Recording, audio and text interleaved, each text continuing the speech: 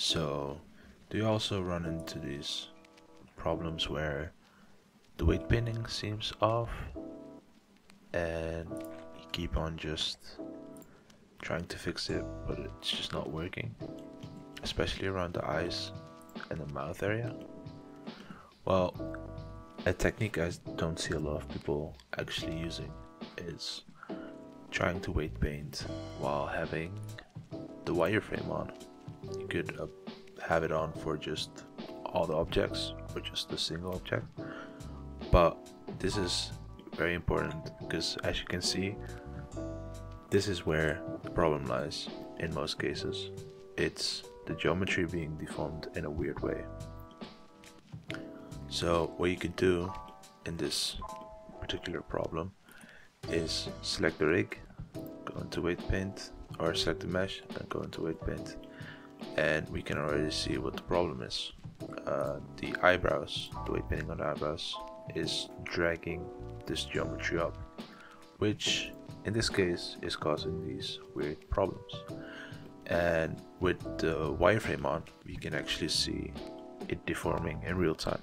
So when I select one of the eyebrows, try to subtract and make sure auto normalize is on, symmetry is on if you have a symmetrized mesh, otherwise don't turn it on, and fix it manually on each side.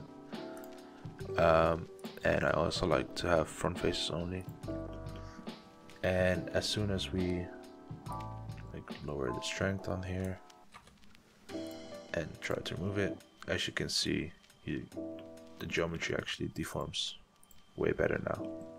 So in this way, with this technique, you can actually, in a way of sculpting, actually fix the geometry in weight paint mode to your desired deformations. Quick video, hope this helps you in your future weight painting endeavors. There's one more, I think. Yeah, somewhere around here.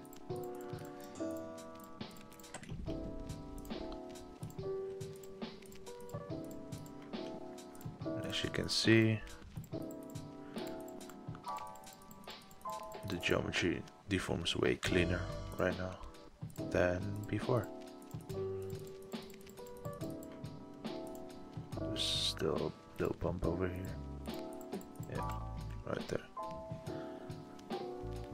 And this is basically what you want. You want the lines to be a bit more smooth instead of going all crazy up and down.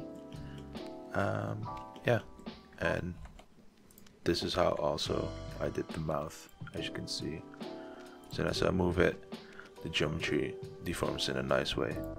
And this is also how bigger companies like Disney and Pixar have these very nice deformations.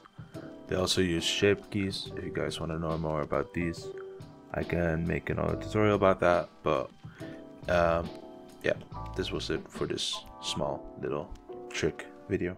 Hopefully it helps. See ya.